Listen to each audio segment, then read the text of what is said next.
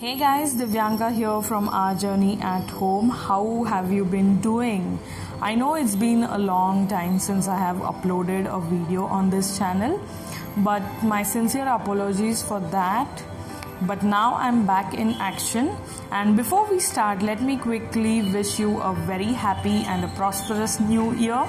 I hope you have healthy, wealthy and a very prosperous new year ahead. Okay. So what is the today's video about? In today's video, we are going to continue our math series and we are going to learn how to teach subtraction to our little ones. Okay. So if you haven't watched the other videos, there's an addition video and then there's a number names video, how to teach that. I'll make sure to link them in the description box below.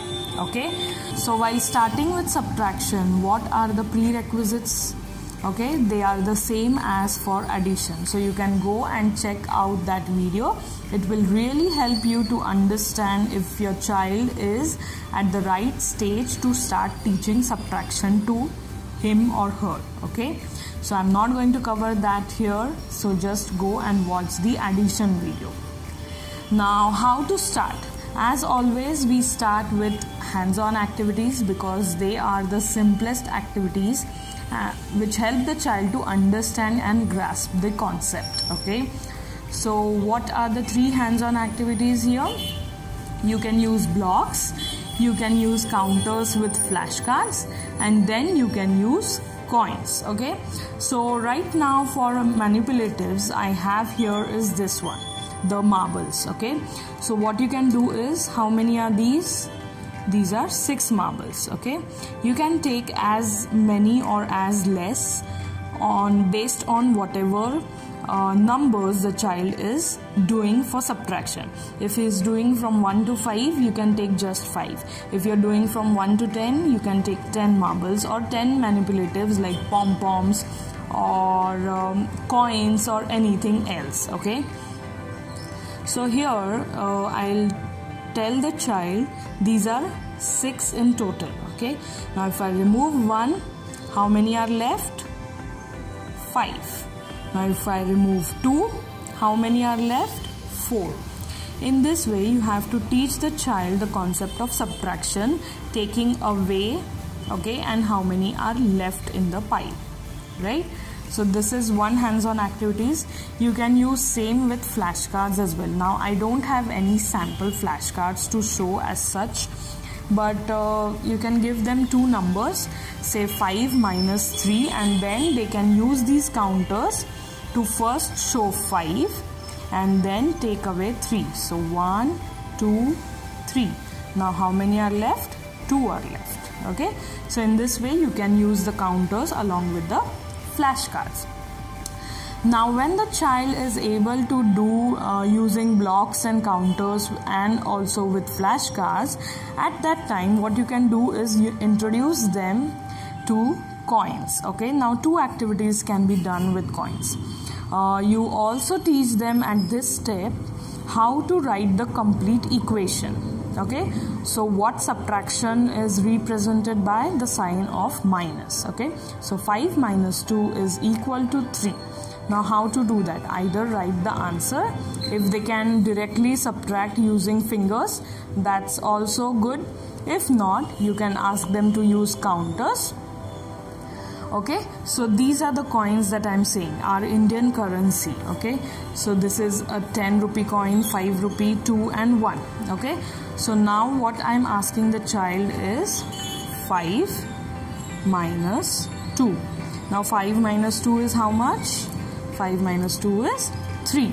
Now ask the child to represent 3 using the same coins. Okay, so it will be 2 plus 1, 3. Okay, it's a very hands-on activity, as well as the child is learning to group the available coins to make the total number. Okay, so the question remains 5 minus 2, and in the answer they have to group coins to add up to the required answer. Okay, so in this way you can do. Now if you are doing a bigger number, say 15 minus 5. Okay, 15 minus 5, Either they can represent it with another 10 rupee coin, so 15 minus 5 is 10, or you can give them a bunch of coins of 5s, of 2s, of 10s, of 1s, and then they can use combinations of, say if the child is doing 10 using combination of 2, so he has to place 5 coins of 2 to make 10. Okay, in this is a little advanced activity, but it should be fun, and the child won't be able to grasp the concept of this activity right away, but with practice, with multiple times of practice, it will be really helpful for the child, because they are learning 2 or 3 skills here. Okay, they are learning basic subtraction, they are learning to add, to group the numbers, available numbers, to make the correct number they want, and then they are learning to identify the Indian currency. Okay, so 3 birds in 1 stone, we can say that. Now, once you are done with the hands-on activities, what I like the child to move on to is the activities to do in the notebook. Okay, so if you have watched any of my activity notebook videos, you know how much I like to do activities, simple basic worksheet type of activities in our activity notebook. Okay, so what are those activities? First, we can teach them using a number line. Okay, so draw a number line of the numbers that they are doing. Now this can be done up to 10 or max up to 20, not beyond that. Okay, until the child is grasping the concept, you can give them the help of number line. Okay, so 3 minus 2, 1. So they start at 3, go 2 steps backwards, and what is the answer that they find? It's 1. Likewise for 8 minus 3 is 5. Okay, so the second number is how many times they have to jump on that number line in backward position. Okay, the second activity here you can do is using circles or pictures. Okay, so if you are doing in a notebook, just use simple circles, ask them to draw circles and then cross it off. Okay, so here 8 minus 5 is 3, so they draw 8 circles first, and then with another color of pen or pencil, what they do is cross out 5. Okay, so they take away 5, and how many remains? 3 remains. Okay, so you can do this using circles or pictures. The third activity is basically using fingers. Okay, so you give them this equation and ask them to use their fingers. So 5 minus 2 is 1, 2. How many remains? 3. So 5 minus 2 will be 3. You give them the equation and ask the child to use their fingers to subtract the correct number and find the correct answer. Okay, the fourth activity can be using tens frames. So you give them the equation, you draw a tens frame for that. Sorry for this smudge. You draw a tens frame for them, and then you ask the child to fill the tens frame. Okay, you are going to give them the empty frame. Now you are going to ask the child to fill the frame first with the bigger number. Okay, so 9 is the bigger number, and after that you subtract the smaller number. So here you are taking away 4. And now how many remains? 5 remains. So 9 minus 4 is equal to 5. This is the fourth way of doing subtraction in an activity notebook. Now the fifth way is a little advanced one again, but it's a good activity to use their brain power and to really think and then do the work. Okay, so here keeping the smaller number in mind and counting up to the bigger number.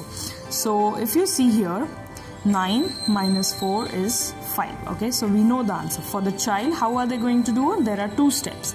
First, they have to identify the smaller number out of the 2 given numbers. Okay, so which is the smaller number? It's 4. And now after 4, we have to count up to the bigger number. So it will be 5, 6, 7, 8, 9.